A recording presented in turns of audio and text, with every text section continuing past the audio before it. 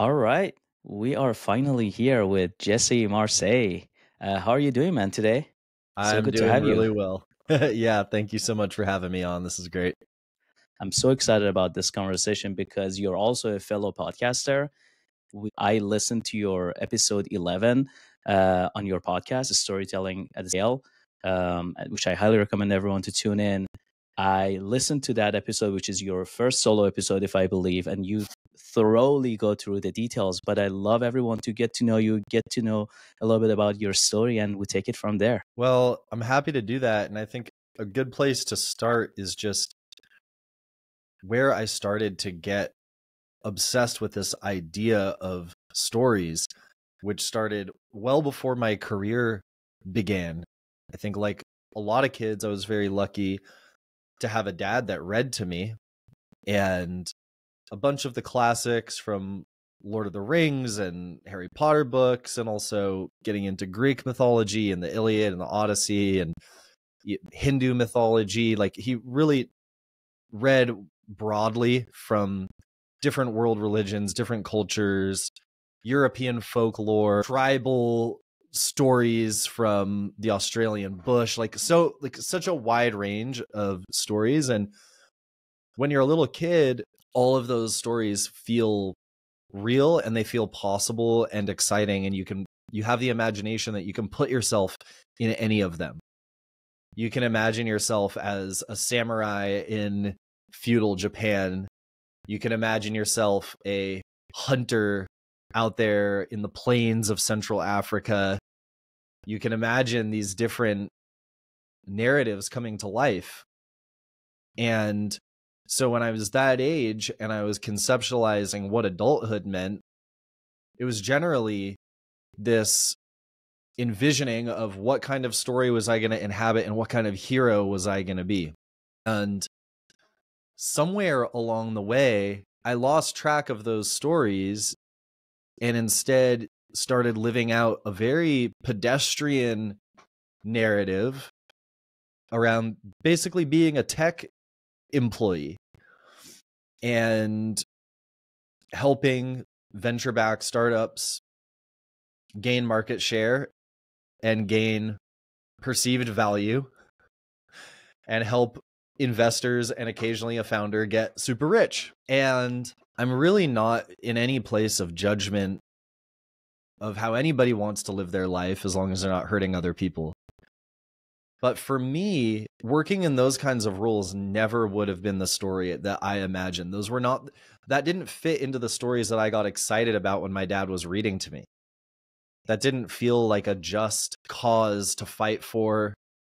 It didn't feel like I had a lot of emotional investment in the work that I was doing. And it didn't feel creative. And so I started to get very depressed, and my coping mechanisms for dealing with that depression just weren't healthy.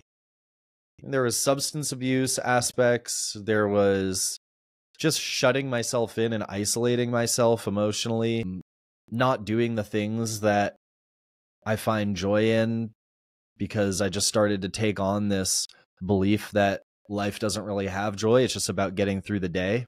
And as I continued to live that way over the course of several years, 6, 7 years, eventually I just hit this breaking point where I had this realization of, no, that cannot be my life story. It cannot be, I can't be the protagonist of that narrative. That's not a cause worth fighting for me. And that's when things started to change. And I started to get reinvigorated by this concept of stories. And one of the things that was really gratifying about it was paying attention to other people's stories and asking them about their life took pressure off of me, because I was so worked up in my own ego and about what I'm doing and my purpose and am I living up to my potential. It became very, very overbearing. I was overbearing on myself, and it was hard to make creative decisions from there. And so by shifting the focus, starting to talk to other people and ultimately get the idea for my podcast where I interview people and have them tell their stories, it was like such a relief to shift the focus and work with empathy and compassion that way, and develop greater sensitivity to what other people are dealing with. And that kind of brought me to where I am now. That is a very inspiring story, and I've been lucky to see parts of it. I can also say, like, hearing some of the stories that are shared on your podcast, like, it's really bringing that empathy out. You're digging deep. What has been some of the biggest outcome of that for you so far? You're almost 25 episodes in. What does that even mean? Like, what did it bring to your life, if you can picture that for us? Yeah, it's a really, really good question. So one thing that it's brought back into my life is the ability to follow my curiosity. I think business and technology was interesting for a relatively short time, especially because I could easily imagine how I could make money doing it. And so I was like, yeah, I'm interested in that, and I'll follow that path for a while. But unless you are truly passionate about something, eventually your curiosity will wear off. And so by shifting my focus away from technology, away from business, into the podcast and into people, I gained access to this infinite pool of curiosity that I have, which is ultimately my curiosity about the human condition, which never ends. That is endless. You know, what does it mean to be human? What does it mean to exist as a mortal and face certain death? How do we cope with that? How do we build relationships in spite of the fact that everything is temporary? How do we choose what to spend our life on? These are questions that I don't think have singular answers, that people answer in all kinds of very interesting and dynamic ways. And so for me, it's a privilege to be able to follow my curiosity and just get people's answers. And I just want to keep going. Please do, because we need a lot of those stories coming out the way you're doing it. I'm curious. You mentioned curiosity. Do you have like a specific ways to kind of like digest these things for yourself? Like, how do you like follow that curiosity and bring it into action, or somehow want to plan sort of an action plan for it in future? Like, do you have a process? Is there a way you like to share with us? Yeah, so really interesting questions, and there's a few categories of what I'm doing that I could focus on and how I answer. But like the first element is just the stories themselves.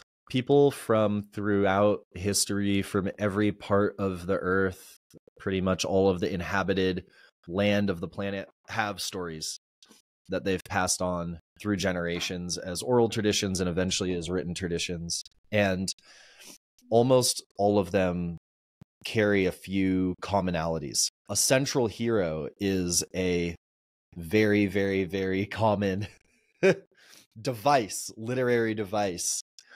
But beyond just having a central hero, so many stories have that hero born into a moment of stability and calm, and then have that calm disrupted and taken away in some way. And sometimes it's taken away by their own actions, sometimes it's by things that are out of their control. But we have this image of the Buddha born into relative wealth and luxury as a prince, and being in the stable, walled gardens of his palace, and then going out into the world and having that vision of stability disrupted. This is also true of Jesus Christ. This is also true of King Arthur. This is true of so many literary figures.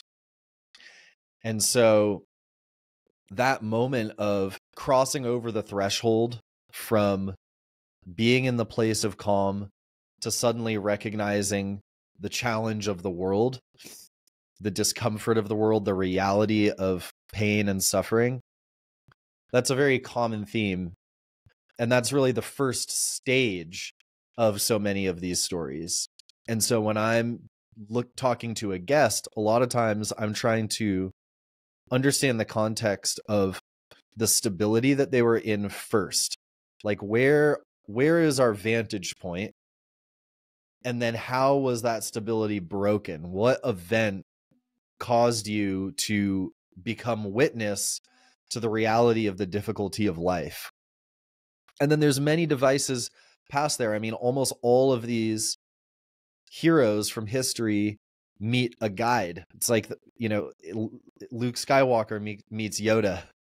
Frodo meets Gandalf. Like it goes on and on, right? So a guide is like a very, very, very common one. And in people's real lives, the guide could be a sponsor at an AA meeting. The guide could just be a really good boss that you had. It could be anything. It could be absolutely anybody. But I look for where people found that guide. And so anyway, I could go on for a long time about these different devices that exist within storytelling, but that framework of the hero's journey is one that I definitely think about, even if I'm not following it bit by bit chronologically. When I'm interviewing someone, I am mapping it kind of in the background as I go. This is awesome. It's not only a good platform for you to find pieces of this story, it's also a good platform to deliver that story. And I love that. We also, with a couple of our guests in previous episodes, we talked about Joseph Campbell and the Hero with Thousand Faces. That came up a lot, and I love this. Like this is part of like almost what both of us are doing. I'm kind of actually curious, just because you said it. What was the guide in your experience, in your journey? Oh my gosh. Wow. Really, really, really good question. Okay.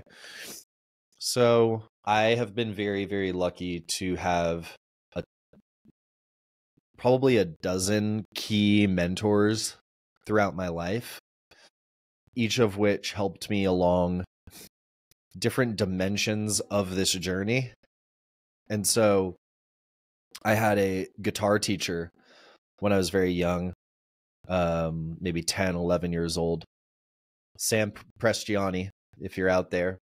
I talk to him every once in a while. So Sam is great. He just shared with me a love of music and just demonstrated how much he loved to play music and share music, and just that learning something and studying something could be fun. And school, he was also my English teacher, but he taught guitar, like private lessons, just kind of as like an additional way to make some money. And he found some of his students through the school. And so that's how I met him. And it's like, I liked his English class and he was a good English teacher, but like, to be honest, most of school was pretty boring.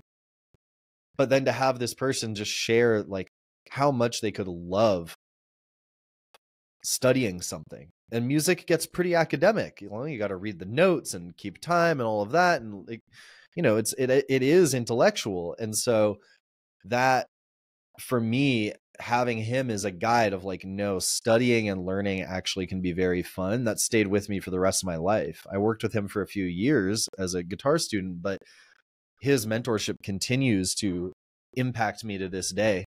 And I've just had a lot of guides like that throughout my life, and I've sought them out.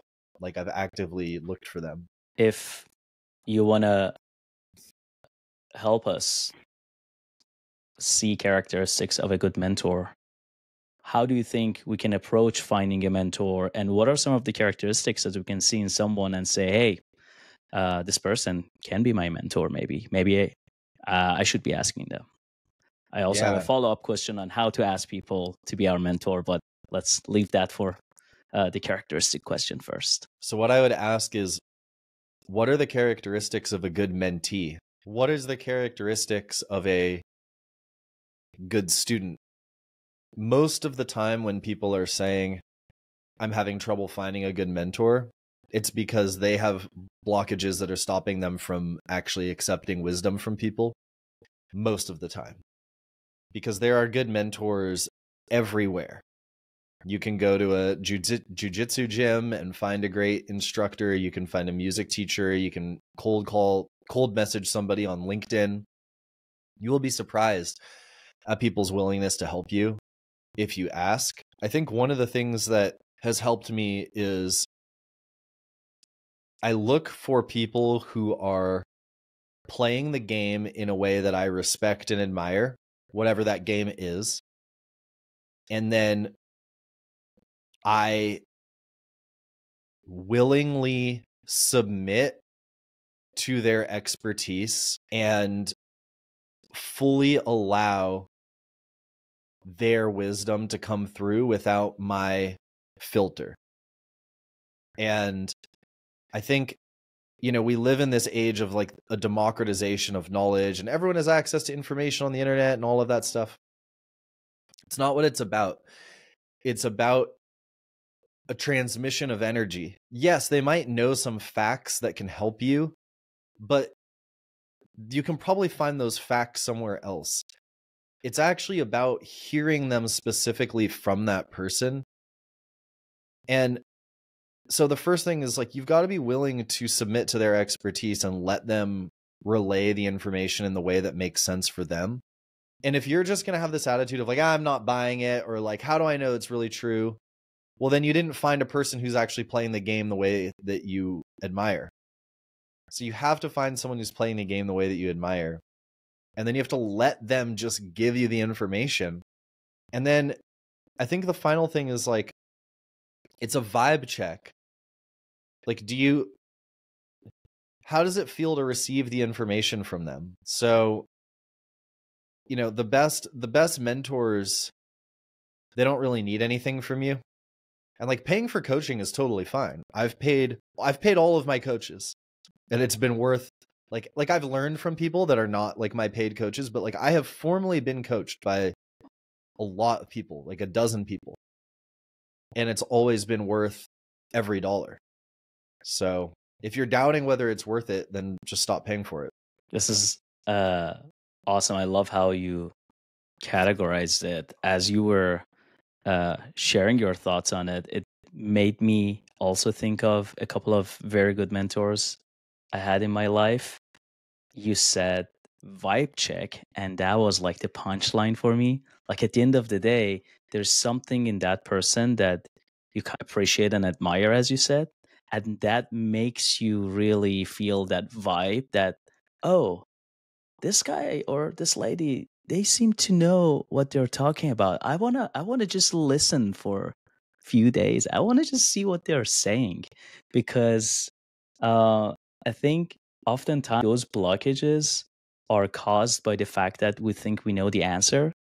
And when somebody tells us there is more questions to look at rather than thinking about answers, that to me is like a vibe that I'm looking at, like, oh, somebody is actually asking different questions today rather than trying to convince me with an answer.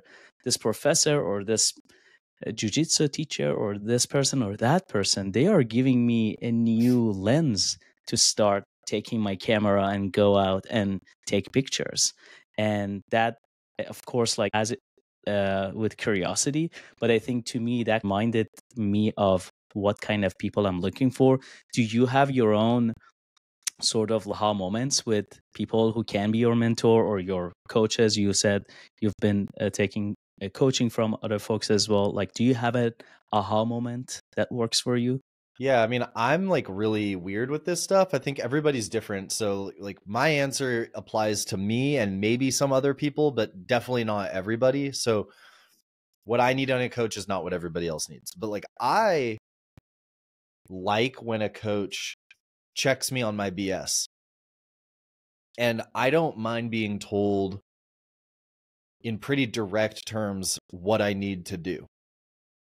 And I don't mind being told that what I've been doing is the wrong choice and will not get me the results I want. Like when I am paying for a coach, like I want them to ask questions, yes, for sure, because it's through that process of inquiry that we find our own truth. But I also think that it's worth hearing what your coach thinks the right answer is, because they should have more experience than me. That's why I'm working with them, it doesn't mean I have to do what they say, but I don't want them to mince words. I want them to hear what it is. And again, there's other like coaching frameworks that are more based on nonviolent communication, where really the coach is a sounding board and you are finding your own answers through the conversation. And that's totally fine. I respect that 100%. It's not the kind of coaching I look for anymore. But like, again, there is no one size fits all with this. I can ask so many questions about this topic, but I think what's kind of like interesting for me to also know a little bit about your story. Like, if you want to share a little bit more on that aha moment that you felt, oh, I need to get out of tech. There's a full episode on your podcast, but for folks who are not familiar with a little bit of that story, if you don't mind sharing a little bit of that aha moment, that would be great. For me, the physical symptoms became completely unignorable. So there's a great book, The Body Keeps the Score, about how trauma and emotions get stored in your nervous system and other bodily systems and create physical consequences. And so I started to get very, very sick about 6 years into my tech sales career. I started breaking out in this basically this like skin reaction, these like sores on the outside of my face, on my hands, on my feet. They're super painful. They looked like what I imagine like leprosy looks like these like open weeping sores. They're very unsightly. They're also on the inside of my mouth, so it was really hard to eat or drink water. First day I woke up with them, it was like I went to sleep feeling fine, and I woke up with like sores all over my face. I was like, what the hell is going on? So I go to the hospital, of course, and they run me through a bunch of tests, and they all come back negative for everything. Like, no answers. I'm like, okay, I don't know what it is. They escalate me. I go through a bunch more tests. Everything is negative. They put me on antibiotics. They put me on antivirals because they don't know what it is. And after about a week and a half, the sores went away. I was like, okay, well, we have no answers, but at least they're gone. About 3 months later, it happened again. And then another 2 months later. So every 2, 3, 4 months at the most, I started breaking out in these reactions. It would put me out of work for like 2 weeks. Basically could only consume food like through a straw. Couldn't walk around, couldn't go outside. Since we didn't know what it was, we didn't know if I was contagious, so I had to quarantine myself. So I would quarantine myself in one room of the apartment away from my wife. It was really, really, really uncomfortable. And this went on for about 2 years. And one day I had this episode that was like so bad, just like sores all over my face, all over my hands, on my feet, the insides of my legs. It was like mind-blowingly painful. And I had to go to the ER just so they could like treat the pain. And I'm like, we had moved to a new state, so it was like, okay, I have to reestablish care here. I have to tell them like, hey, we have this disease. We don't really know what it is. This happens every once in a while. And I just made the decision in that moment, like driving home from the ER after a few hours, of like, I'm going to figure out what this is.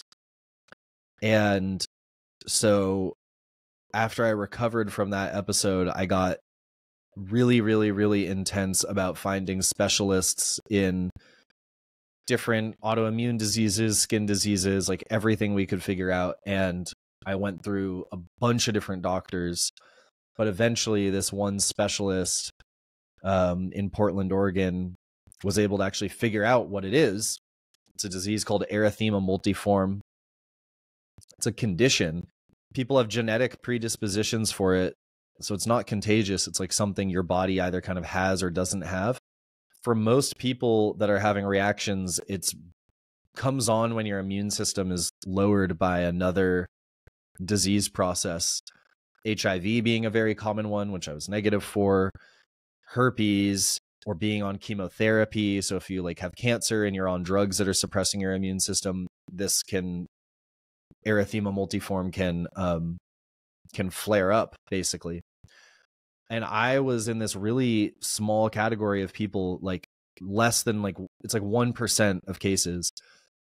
So it's like 1% of cases of a disease that's already very rare, of people that just get it, what they say, due to environmental reasons, which basically is like, we don't really know, but it's kind of how you're living is causing this. And so, the doctors are asking me these questions of like, are you stressed out? I'm like, yes. How much are you drinking? A lot. How much do you sleep? Not at all. How long has this been going on? Several years. So I think it was a combination of like the stress hormones, the cortisol, substance abuse, lack of sleep, pressure. And then I mean, it's like this weird kind of, I don't know, like spiritual thing of just being in the wrong place and living the wrong life. And this was my body's way of just saying like, you can't keep doing this. I would notice that I would usually have outbreaks after I would travel for work, and I would have to present and do a bunch of meetings and all of that. And I always found that to be really stressful.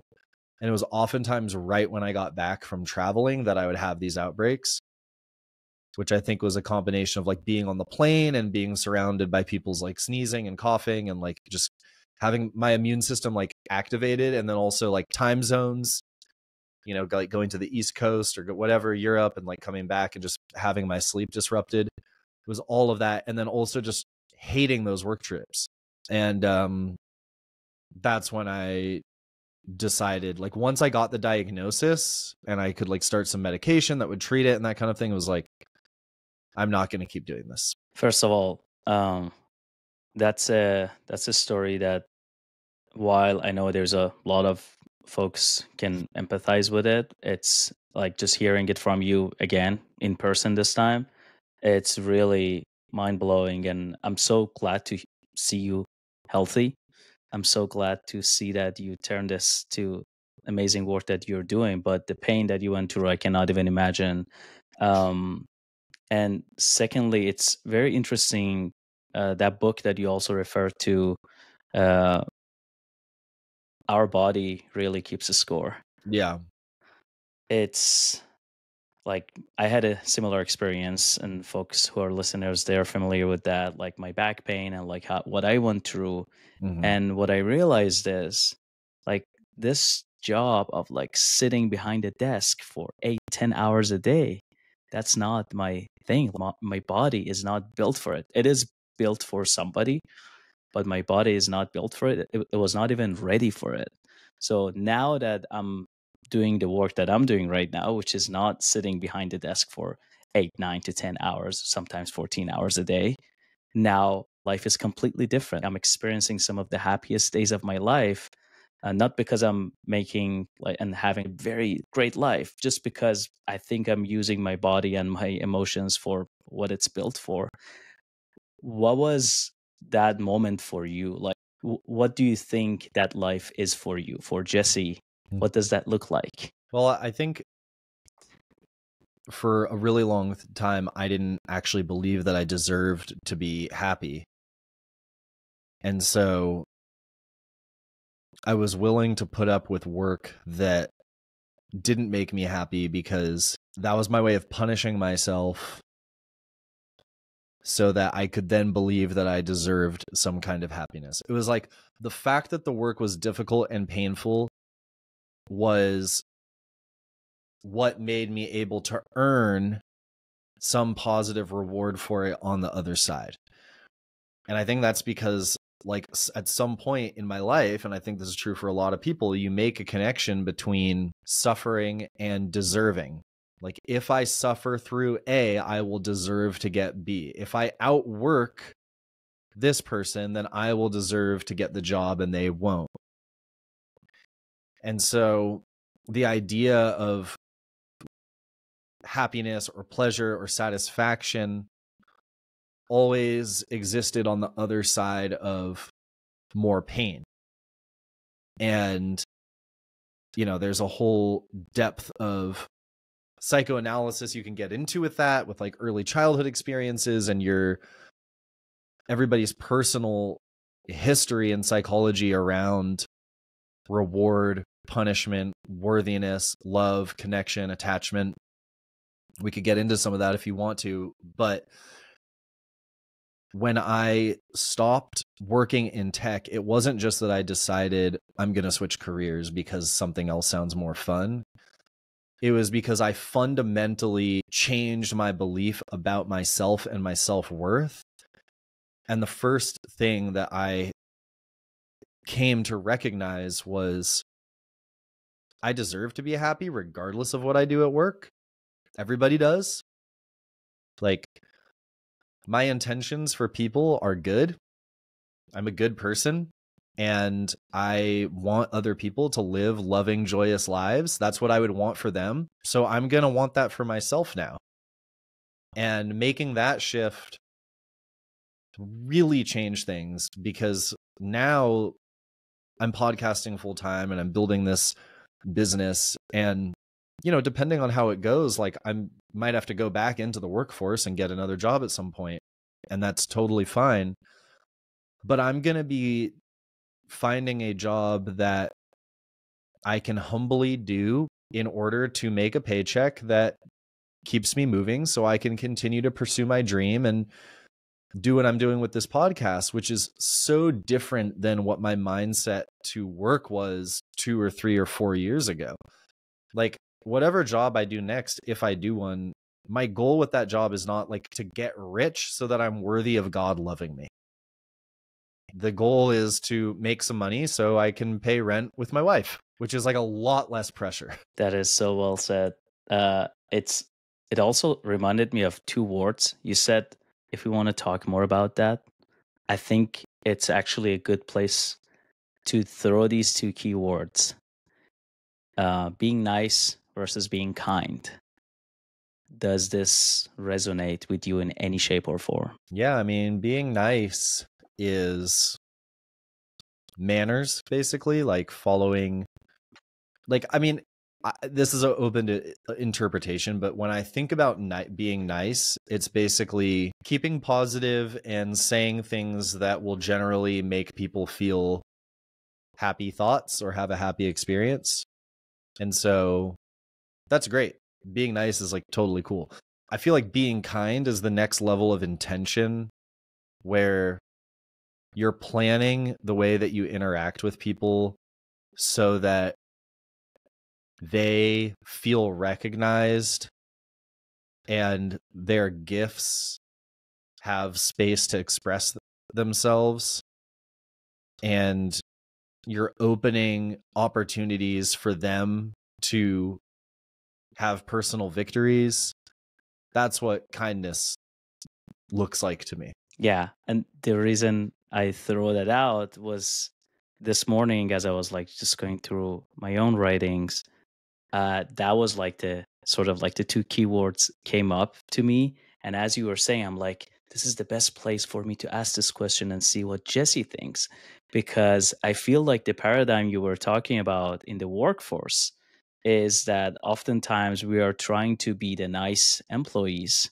Mm-hmm. We are trying to do the nice thing to get to work with that reward system, which is going to give us some promotions, or which is going to just tell us, oh, great job, Ali, great job, Jesse, you guys did so much.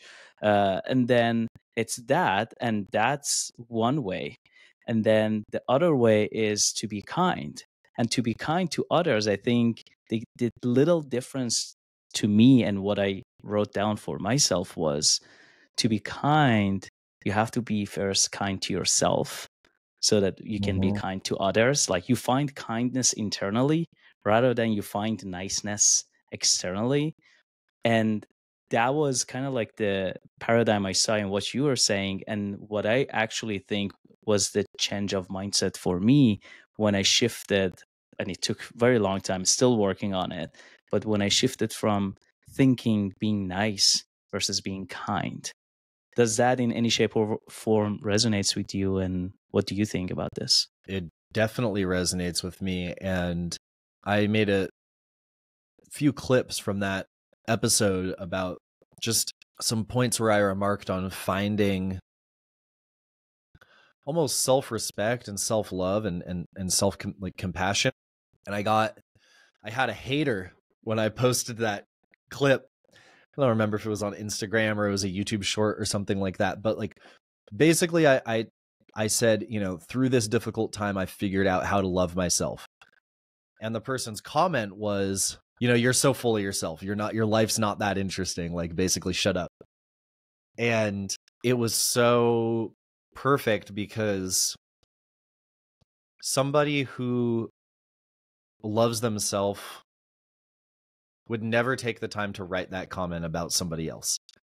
And I know that feeling of like seeing other people talk about self-love and being like, oh, that's kind of phony. So I totally understand where that person was coming from. I get it. And there is a little bit of a cringe factor. I don't actually think this, but people think there's like a cringe factor of like recognizing your inherent value and worthiness as a human being.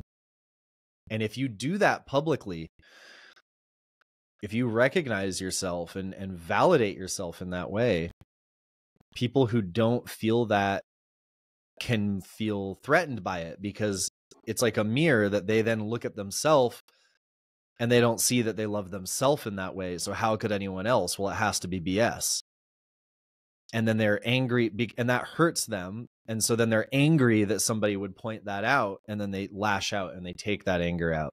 So this phenomenon of like getting in touch with your kindness is very resonates with me, because people don't get upset about niceness.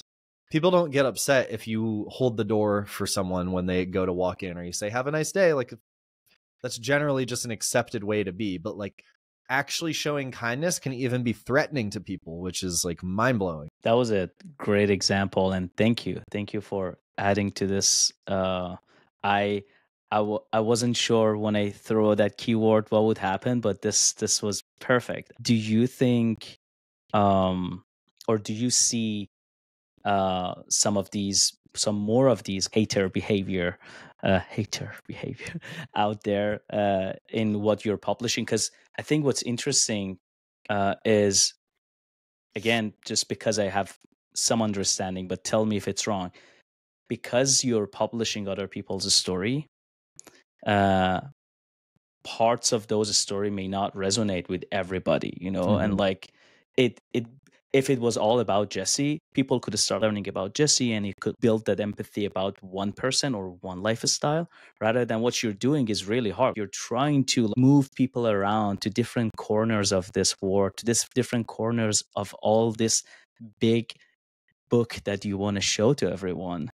Do you hear any other activity like that you mentioned, or are there any other paradigms similar to this that sometimes makes you feel not necessarily loved? I had a guest, David Lindner, on a few weeks ago, and David's a business professional. He's an athlete, but he also got a very serious cancer diagnosis when he was in his early 30s, mid 30s, and it almost killed him. And luckily it didn't. And he had a major surgery, and I mean, he had to have a bunch of his liver taken out and some other parts of his body. It was very intense, but he lived and he's fine. And as far as we know now, like, the cancer's 100% gone. He saw this cancer diagnosis as an opportunity for personal growth, and it made him more in touch with his love for his family and his wife and his kids and the kind of person that he wants to be. And he had been reading a lot of the Stoic philosophers before his cancer diagnosis, and as he said, generally his life was pretty good. I mean, like everybody, life had ups and downs, but he was kind of living the American dream. He was doing well.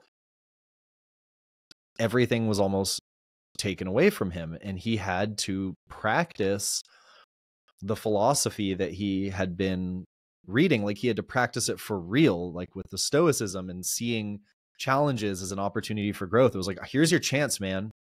And somebody commented on the video So like the thumbnail for the video was next level stoicism. Because I'm like, to me, that's like the next level. Like if you can see cancer as an opportunity for personal growth, like for me, like running a few miles is right. So like that was my thumbnail, next level stoicism. And this guy goes, how about next level ego? And you know, it's just like, man, you cannot make everybody happy. Like David is like the least egoic guy. Like everyone, it's crazy too, because when I posted on LinkedIn an update on the podcast, like a ton of people in David's network commented on my post, like people that I didn't know, but like were David's colleagues and ex-bosses or people that had worked on his teams. And people sent me DMs that were like, David is one of the most honorable, respectful people I've ever had the pleasure of working with. I didn't even know that he like went through this. Like I was like working, like David was one of our clients, like during this time frame. I didn't even know he was sick. Like the point being, like David goes through this whole thing, goes through these surgeries, and like he doesn't even tell everybody that this is what he's facing. Like this is not a guy with like ego about his story at all. And still somebody like had to make that comment. And you know, this just gets into like shadow work. Like the things that we hate in other people are just things we are not comfortable with in ourselves across the board. So I hope folks who are listening start like figuring out like what this mission of letting stories out and telling stories, it's really hard to manage, and I salute you from here. I know how sometimes those conversations can go different ways, and really managing and understanding how to manage those conversations, it's a tough job, and doing it full time, I think it's gonna be a lot for you. But I'm glad it's something that folks, you are taking very good steps to keep our mental health in a good state. We're all having our own routine. We are developing our own routine. I did a little bit of research about you again, and I know you're doing jiu-jitsu. I know you're doing some other activities. You mentioned coaching. What are some of the things that you're doing to continuously keeping your mental health at the state that you want it to be? And what is your guardrail, and what are the tools you use? yeah. So there's universal principles that I think apply, and then there's what I'm doing. And on a universal level, just deciding to have a mental health routine is the first step, which is not something I thought that I needed or even was aware that, like, I knew about physical exercise because I was an athlete as a kid and in college and all of that. I was like, yeah, okay, you train. And I understood learning for the purposes of skill acquisition, but actual mental health practices as a routine was something that was not real for me. It felt like a very low priority, and life kicked my butt hard enough that it became necessary for me to develop a routine. And so I think, you know, the first thing I would just say is, like, I saw this meme or something. It was like someone was like talking to their therapist, and they were like, so I haven't been outside, I haven't exercised, I haven't practiced my hobby, I haven't gone on a social engagement, I haven't found work that is meaningful to me. I'm very depressed. What can you prescribe me? And it's like, you know, psychiatric disorders and depression and all of that. Like this is complex stuff, and I'm certainly not a doctor. And I will say, like, I've taken antidepressants. I did a couple years ago, and it really helped me for a few months. So I'm not, everyone should do whatever they figure out with their doctor. But like beyond those medications, sunlight, sleep, decent diet, making time for social activities, the basic stuff that you hear about if you search ChatGPT or Google, like what are some free things? Like what are some things I can do for free that will help my mental health? Like they all help. They're all real. My answer to that, if someone told me that a few years ago, would have been, I don't have time for that. And it's like, well, yeah, the fact that I don't have time for that is connected to why I feel so bad. there has to be some reevaluation there. And it's tough because for a person who's depressed, there's mental health issues like bipolar and schizophrenia that I'm really not qualified to talk about. So like really what I'm talking about is just like depression and anxiety. Those are the things that I have felt myself, that I have managed to overcome for the most part. So that's what I'm focusing on here. If you are feeling depressed, I have so much compassion because for a depressed person, motivating to go exercise is way harder than a person who's not depressed. Like the things that will help you are the hardest to do when you're really depressed. And so for me, when I was like at my worst and so depressed, I had to go get professional help. And professional help looked like therapy and a Wellbutrin prescription. And those two things in combination took me from literally just needing to like sleep all day and just like feeling absolutely devastated. Like from the moment I woke up to the moment I fell asleep, I just felt awful. Taking the antidepressant and being in therapy gave me a baseline where I could like start going for walks. And I had the energy to have better conversations with my wife. And I could plan a trip for us on the weekend to go to a farm to go pet llamas. And we could get tickets to a concert and go into the city and do it. And I could be around groups of people and not have like this just like crushing anxiety. So like when I was at my absolute worst, I needed those tools to get me to a baseline. And then once I got to a baseline, consistent daily exercise. And this is for me, like not everybody needs to exercise 7 days a week, I'm sure. For me, it's got to be 7 days a week. And it has to be intense exercise. That's just like what I need. And I do jiu-jitsu, which is also social. So you're around other people. So like for me, it's really beneficial because I get my exercise in and I like make my friends at the gym and it's my community and like it challenges me and I get into a flow state. And so that and I get out of the house. It's indoors, so I'm not technically in the sun, but like even just when I drive down to the gym, like I put my my windows down in the car and my sunscreen or whatever, the roof, the window, what do you call it? The moon roof, whatever it is. I open that up so I've got like the wind coming in, the sun coming in, and I do all of that and that helps a lot. And then the other one, which was like really tough, is just like finding work that's meaningful for me. Those things together, I'm in a really, really, really good place. I gotta say, I like how you saw that as a journey and a multi-layer strategy, where you're starting with some universal rule, like, hey, the fact that I need to have a routine for my mental health, I should know that that's my right. That's something I should. That's like baseline. Like, I should have something. Then first, what is the first layer for me? I know depending on my situation, I can do either therapy now or this. I don't have to get to a level that Jesse is and like does 7 days of exercise yet. No. There are layers. Like we go step by step. It's not gonna go away overnight. That depression is not gonna go away overnight. It takes work, and for that, you need a multi-layer strategy. I think this is what I'm consistently hearing from folks, is that eventually one kind of like physical activity is included that is well suited for that person. I hear somebody says yoga, somebody says jiu-jitsu 7 days a week or X days a week.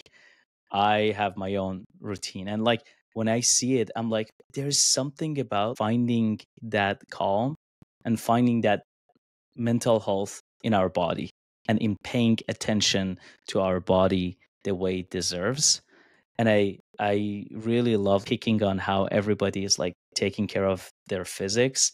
It's interesting to see and to hear you're doing 7 days workout. I want to ask a question. What is your workout routine actually for those 7 days? Is it like every day same thing, or each day has its own plan?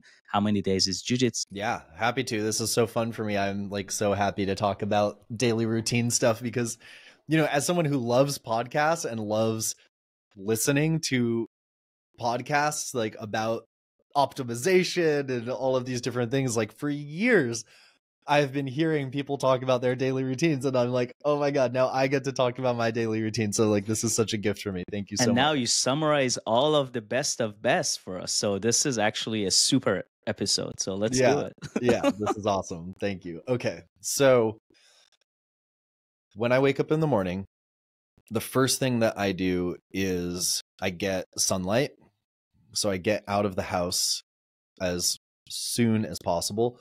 I used to drink a bunch of coffee at this time. I now drink a coffee substitute called Mad Dandy, which has some coffee in it. I think it's about as strong as a decaf cup of coffee, but it mainly has different mushroom adaptogens, turmeric, that kind of thing. It's basically like an herbal and mushroom blend.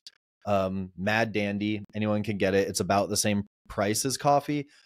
It gives that same coffee satisfying taste of a warm drink, that it's like this like dark liquid herbal thing. It like smells really good, it tastes good, but it's probably a third as much caffeine as a regular cup of coffee, and that for me is enough to like get me going, but doesn't give me that anxiousness or the neurotic kind of action that I would get from just starting with too much caffeine. So that's where I start with, and then I immediately start doing my journaling, which is based on a series of prompts that I have, and there's like 20 of them. We could talk about that, but it's like a separate conversation because that part goes super deep. But like, there's a million different ways to journal. I think one of the most powerful ones is literally just stream of consciousness. There is no prompt. You sit down and you just start writing or typing, whatever format you want to use, and you give yourself, let's just say 10 or 15 minutes to do it. I've evolved a whole system on top of that, but like that's a great place to start. And that's where I started, and it helped me tremendously. Once I am finished with my journaling, I'll have a small snack. And then I'll take a walk for usually about 10 or 15 minutes just to get the blood flowing, 20 at the most. And then I work. And it's at that point like a 3.5 to 4 hour work session. I take meetings, I record podcasts, I edit, I post on social media, all of that kind of stuff. I'm doing some consulting work right now as well, so some of that gets rolled into it. And then I go to the noon jiu-jitsu class, and I do that Monday, Tuesday, Wednesday, Thursday, Friday. And if I'm around we leave town sometimes, but if I'm in town, then I go to the Saturday class as well. So it's 6 days of jiu-jitsu. And then most afternoons, I also lift weights at about 6 or 7 at night as my transition. So after jiu-jitsu, I do another work session for another like 3 or 4 hours, and then I lift weights and I'm done with that. So I frequently work out twice a day. The weightlifting session is usually pretty short, like 30 minutes. And it's not super intense. Like it's kind of just moving the weight around. It feels good for me. We open up the garage. I have my weights in the garage. I open it up so I have like the sun coming through, and that's how I do it. But I do miss, like, some days I will miss the weight training session for sure. Yeah. That is fantastic. And just like, I hope I didn't interrupt. I was just like so excited hearing this. I hope my change of face didn't bother this conversation, but I was just so excited hearing you do jujitsu 6 days a week, and that's amazing, man. Like, it's what is special about jujitsu? I've been hearing it a lot. I've done different kind of martial arts, never done jujitsu. What's special about it? Like, if you wanna sell it to me in 1 minute, how would you sell it? It's the most fun martial art. Like, fundamentally, I do it because it's really fun. When you watch people practice jiu-jitsu, like when you watch them compete and you don't know jiu-jitsu, it's really hard to figure out what's going on. Like, these bodies are kind of like just rolling all over each other in these different like configurations and shapes. It's hard to tell who's winning. It's like when you watch a boxing match, one person is like punching the other person in the face. It's pretty clear that like one person's beating the other person up. In jiu-jitsu, it's very technical. It looks like they're rock climbing, but there's no wall. They're like rock climbing another person or something. Like you have no idea what's going on. When you're in it and you're actually doing it, it's this three-dimensional chess.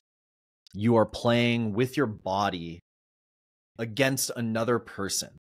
So it's 3 dimensions because you can be on your back performing techniques, on your side, you can be standing up, the other person can be on their back, you can be wrapped around their shoulders, you can be wrapped around their legs, their arms.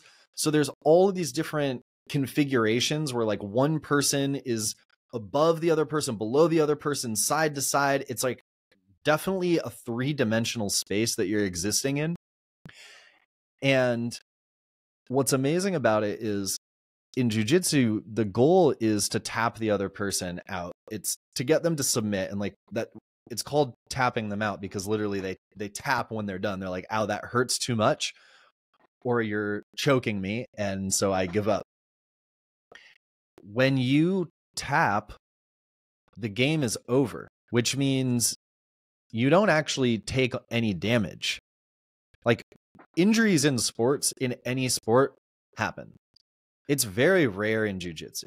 It's honestly very rare in jiu-jitsu. Like you can go a very long time in jiu-jitsu and not get injured. And just like anything, you play soccer, whatever, you can twist your knee, you can break your arm. Like you can injure yourself in jiu-jitsu the same way. Like if you're someone who skis, skiing is way more dangerous than jiu-jitsu. So like jiu-jitsu is like a walk in the park in terms of like the potential for injury.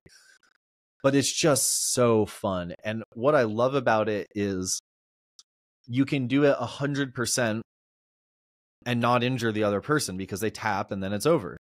Whereas like if you're boxing and you go 100%, you're going to knock them out. You're going to give them brain damage. Yeah. So like I used to do, you know, like Muay Thai and kickboxing and boxing and stuff. And I love that stuff. But, you know, you would leave a day of sparring and have a headache. And it's like, I know that's not good for me. So jiu-jitsu fills that space where it's like you want to have that feeling of combat, but you don't actually want to hurt yourself or somebody else. It's like perfect for that. Okay, I'm gonna promise I'm gonna give it a try. How about that? Give it a try. Yeah, I'm gonna give it a try. There are so many offline.